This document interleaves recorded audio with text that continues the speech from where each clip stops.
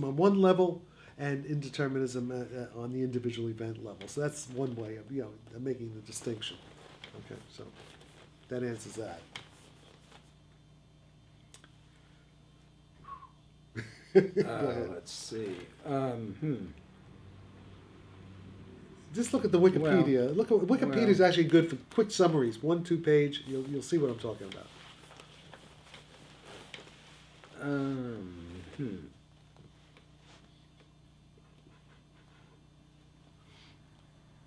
So far, no crack in the cosmic egg that I could see.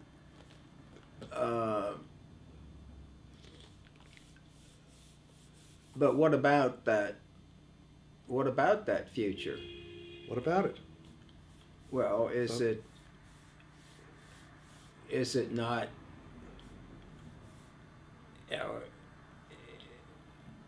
If it is somehow controlling the say the dark energy, then it is somehow already extant.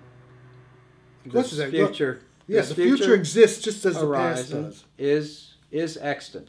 Oh yeah, it's at a finite distance from us right now. It's there all the time. It's there from the alpha point. Okay. It's there all the time. So of course it already exists. Of course it existed from the beginning and to the end, the alpha and the omega. So, but it's self-creating. You and I cannot change that. No, I don't think so. Well, if we do, no, we could change it in a self-consistent loop. If we're going to change it, that's part of the pattern. No, I see where you're heading. I see where you're headed with this. You're headed. Do we have any free will? Yeah, in a certain sense, we don't. In another sense, depends on what level. It depends on what level. Well, I'm doing any level here.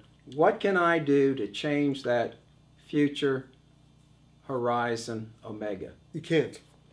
Well, then we don't have free will, Jack. Well, we may not have free will. We have free will. In the greater sense of things, we don't. In the larger sense, we don't have free will. But in the individual level, we have free will. Adolf Hitler had free will. Adolf Hitler decided that he wanted to kill a bunch of innocent people. That was free will. It was also evil. Yeah, but we still have evil. Doesn't mean there's no evil. We have limited degrees of freedom of will. Yeah, but. Yeah.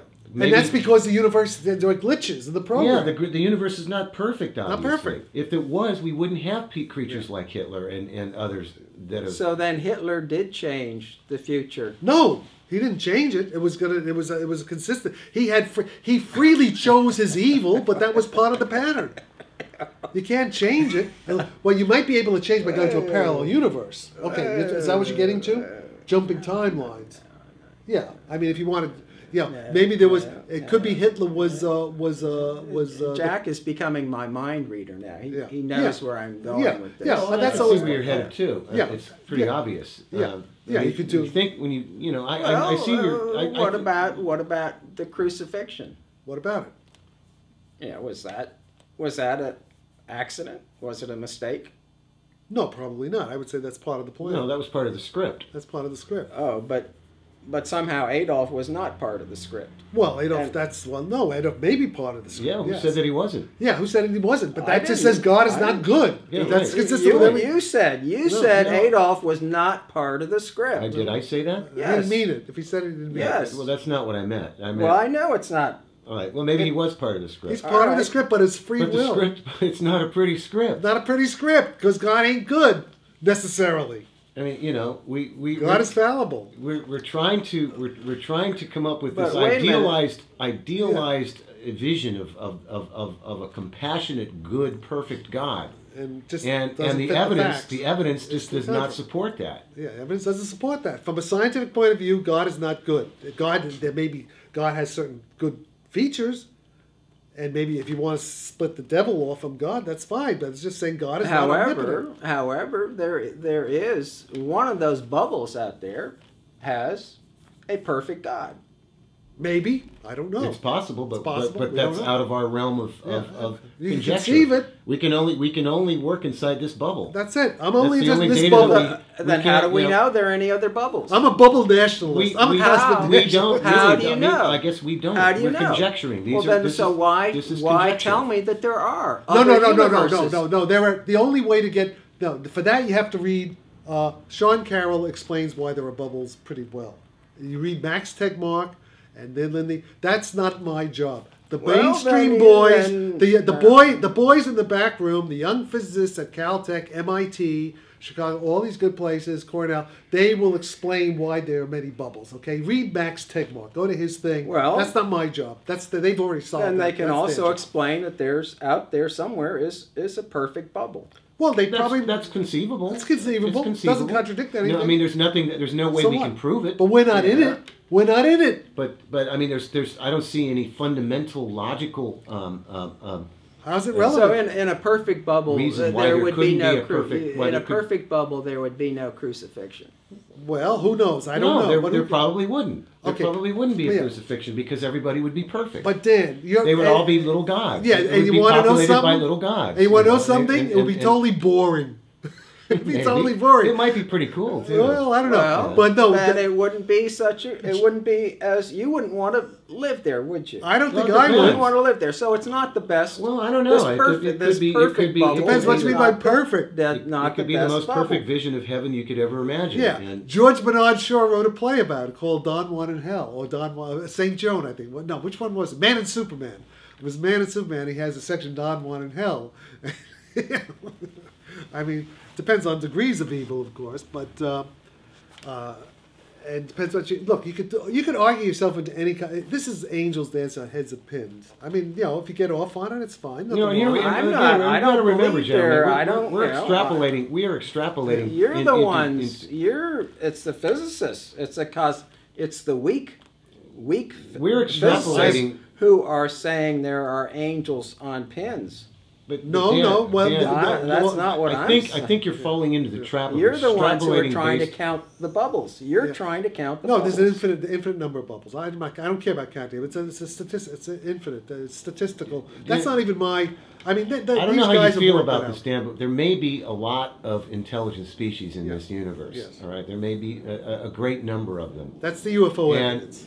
Yeah, and they may be very different than us. Yeah. They may have different morals and different ways of looking at the world, different ways of treating one another. Yeah. So you're extrapolating from all the human condition and applying it universally to other beings. Right. And I don't know if you can do that. You can't do that. I don't think so. I think it's unsafe to do that.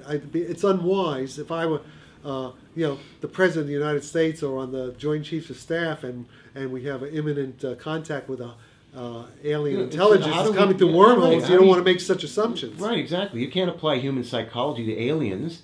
Maybe you can. It's a starting point. I mean, it's a good. Some aliens may be our cousins, may be biologically similar to us. We would certainly be a lot more comfortable if they were psychologically similar to us and did have our frailties and our strengths and weaknesses and all that, and because it would make it easier to communicate with them. Yeah. But they could be so utterly alien that would be impossible. Yeah. So we don't know. It's a big universe out there. Yeah. So they're going to let us destroy ourselves.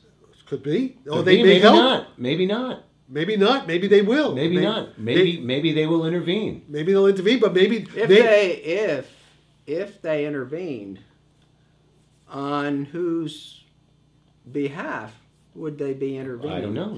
We don't know. Look. Oh, wait a minute. Now we're not talking about. Yeah, we're talking about Bohm, and chance, and accident. Yeah. On the microscopic scale. Well, here we're not. This is macroscopic. Here we're talking mesoscopic. Or macro. It's like macroscopic. Or macroscopic. Now, is that going to be in your understanding of the this teleological universe? Is the fate of the Earth, is that left to chance? May or may not be. We don't. It's a question of evidence. The Earth may not be that important in the big scheme of things. Maybe it is. Maybe it isn't. We don't know. All those possibilities are consistent with what I'm talking about. But what I'm talking about does not pinpoint a political issue like that. It's possible either way. Either way, it's indeterminate, undecidable within what I'm talking about. An important question. I agree, but physicists ain't going to tell you that. It could be if we have a bigger mission. You agree it's more than an academic question of at course. this point. Oh, sure. But you can't come to any firm conclusions. A question that, people inside people would want to know about. Yes, exactly. And the answer is you better not make any assumptions. Just be prepared for anything. All right, gentlemen. I think that's it for this tape, and we'll pick this conversation up again later.